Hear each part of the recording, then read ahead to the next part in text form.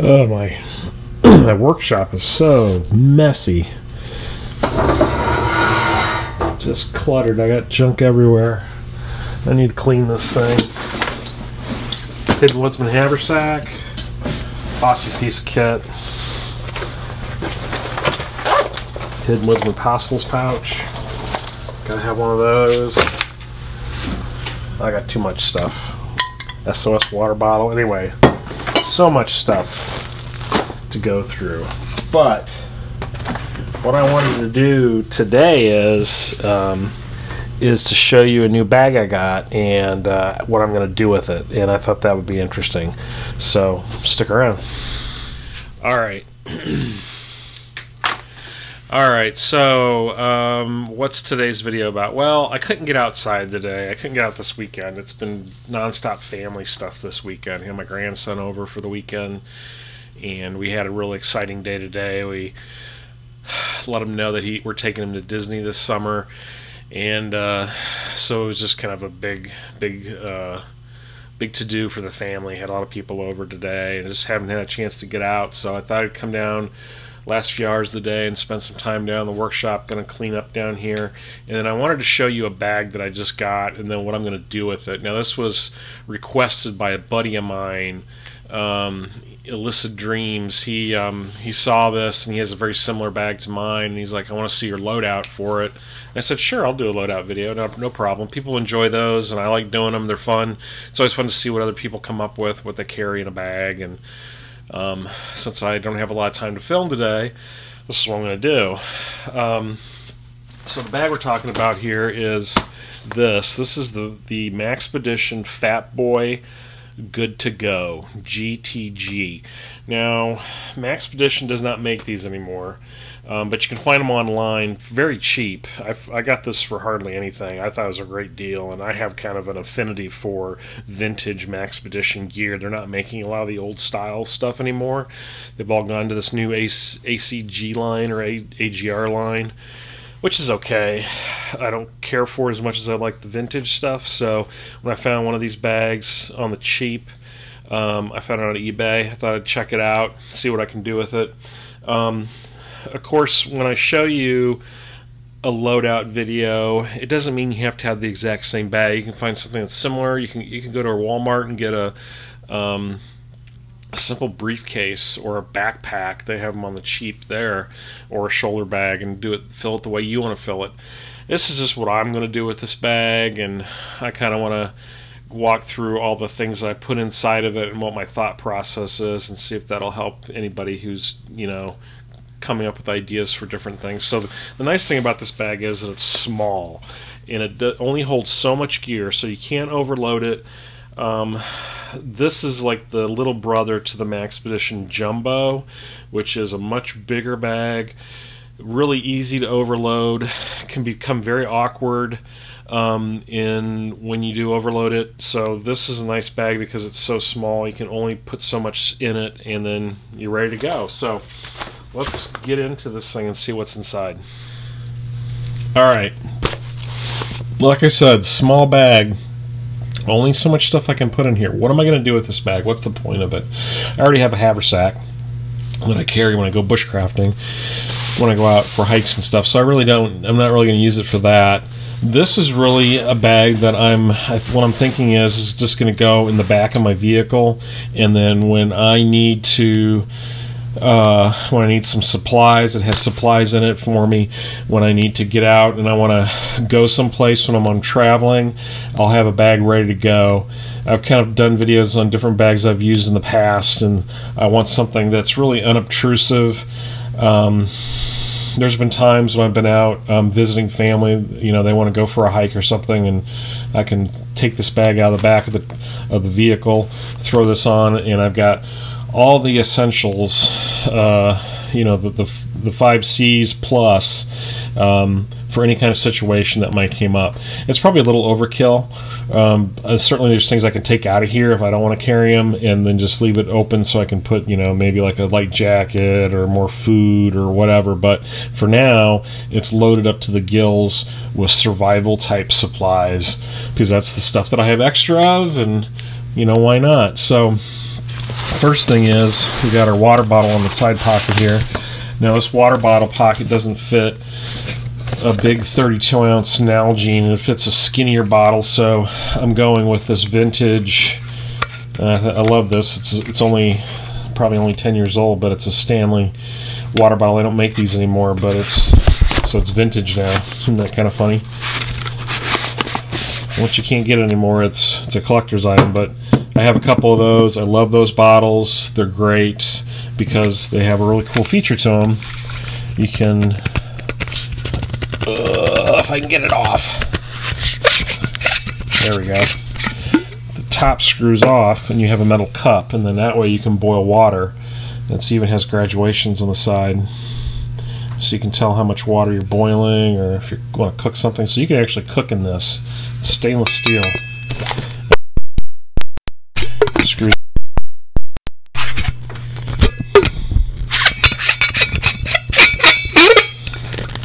So we got that water bottle. Always have a water bottle, and since it's stainless, I can cook in it. That's a bonus. Next thing, back pocket. This back pocket's designed for CCW. You can actually put a pistol back here, and I may do that at some point at certain times. But if I'm not carrying a pistol, I definitely want a good solid knife, and there's no better knife than an SE3. You can tell mine's definitely been used. It's a great little knife, and you can take a beating, and it's, you know, all one piece. Great knife. Okay, up here in this front pocket, this is kind of like the quick grab pocket. I've got some lip balm. This is from the Dragonfire Tinderbox Company. They have their own little lip balm.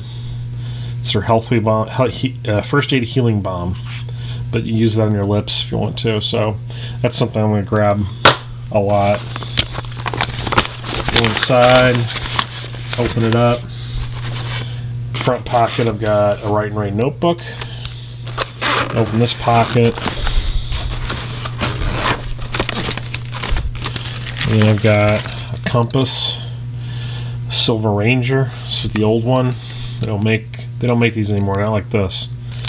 I've got a little pocket survival guide. This is the Compact Reference Field Manual from ACW Tactical. Really cool little book. And I've got little magnifying glass in there, and I got my tick identification card, so that's great for hiking. And then on this flap right here, we've got a Sharpie, got my Write and Rain pen, and I've got Swiss Army knife. That's the hiker model.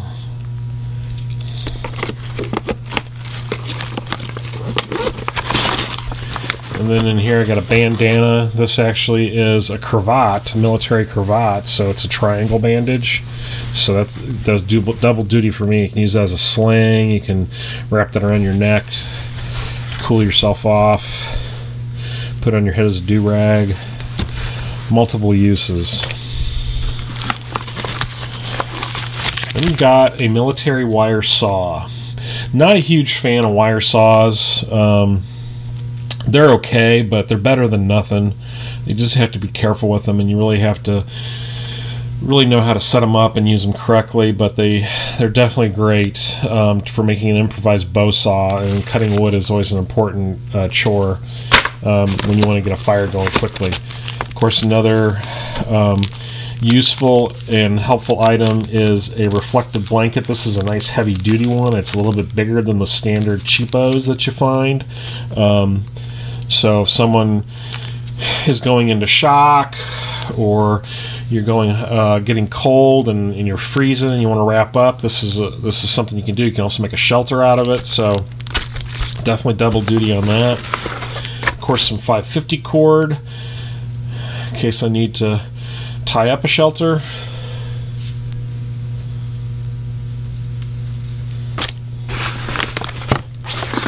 And a headlamp. Headlamp is really an important item. If you got to hike out of an area and it's in the evening, you're going to want a headlamp. Flashlight, is handy, but headlamps are better. And this little Petzl Look how small this thing is. It's got its own little case. Runs on a couple watch batteries. And it's very, very bright, but it's very small.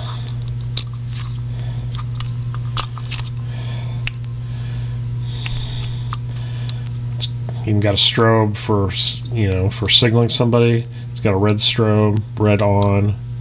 So, great headlamp. Might as well, if you're going to carry one, might as well carry something small. It's the Petzl E-Light.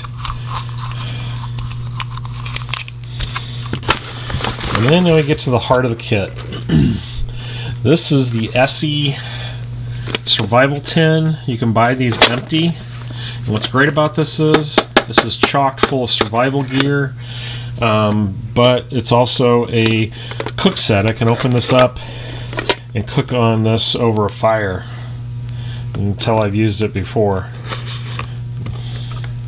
It is aluminum. It's not stainless. But I got all kinds of goodies in there. Look at that. And we can go through that stuff right now. Here, well, actually, let's go through the last pocket, and then I'll show you what's inside the tin. And over here is my first aid kit. Just a small kit, not a lot in it. There's some sinus medications, some toilet paper, Band-Aids, antiseptic wipes, sting relief. There's some, I think there's some baby tweezers in there. So there's, just a variety of small things. Good little boo-boo kit. All right, now we're going to go through contents in the SE tin. This is the UCO matches. They're the big ones. Got these at Walmart. You can find these in the Walmart in the camping section. Really nice container. Did a review on match containers in a past video. You may want to check that out. Got a little diamond honing stone for sharpening my knives. Some of these nice fast fire tinder tabs. I haven't tried these yet, so I'm curious how these are going to work out. I'm going to test these out. That'll be our next video. We'll go out with this bag and we'll go through some of this gear, test it out. So maybe leave comments below if you've tried these before and let me know what you think of them. I've got 4 of those, so that's good for starting a fire. Got a tea candle. It's for keeping your inside your shelter warm, or starting a fire with, or just lighting up an area at night. Some cotton that's soaked in wax, so that'll be a good fire starter as well. Duct tape. 1,000 uses for duct tape.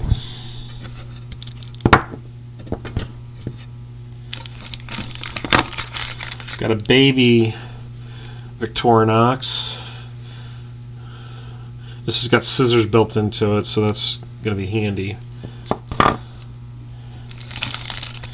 Small sewing kit with thread, needles, safety pins, some steel wire, just picture hanging wire. You can get that at Walmart or any hardware store. ACR whistle, nice and loud. Little mini fishing kit. There's some line in here. There's some little bait and some hooks, swivels, lead sinkers.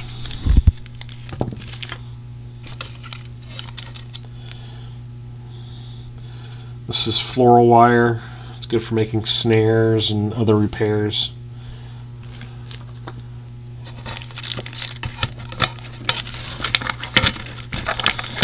Of course, ferro rod. It's wrapped up with duct tape on the handle of it. Got a striker for it, even though I don't really need it.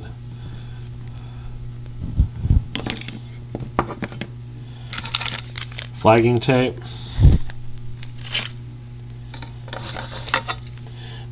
Little lighter. I like these lighters that you can see on the inside. That way you can tell how much fuel you have. The Bics, you can't really tell how much fuel you have, but so these are kind of nice. At least you can take a quick glance and go, okay, I've got this much fuel left.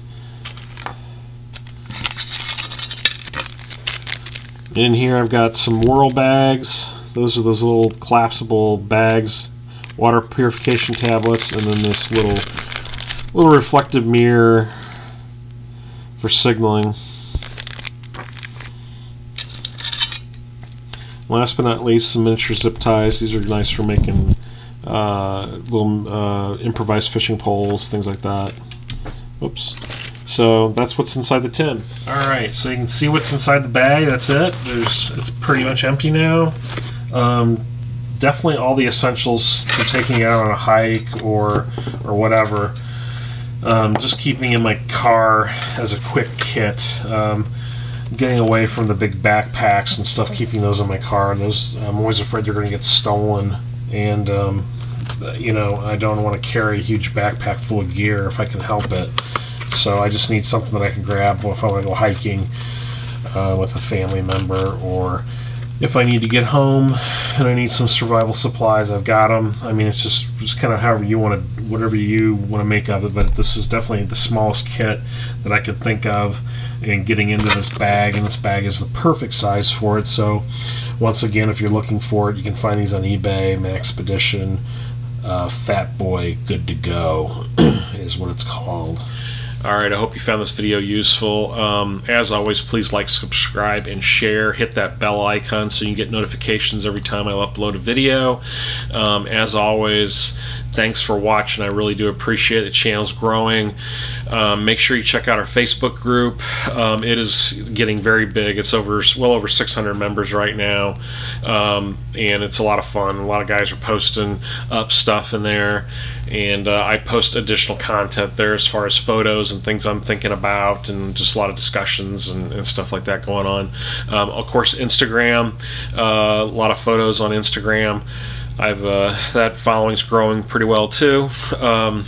And then just a heads up for anybody who's watching every week, there will not be a video this coming next week. I'm going to be having a medical procedure. I'm going to be in the hospital for a few days, so when I get back and I'm recuperating, I'll start shooting videos again. But for this next weekend, I will not be available to shoot videos, so this will be it for 2 weeks. But hopefully I can get back into it as soon as I get out of the hospital. Alright guys, thanks for watching, and we'll see you next time on The Prepared Wanderer.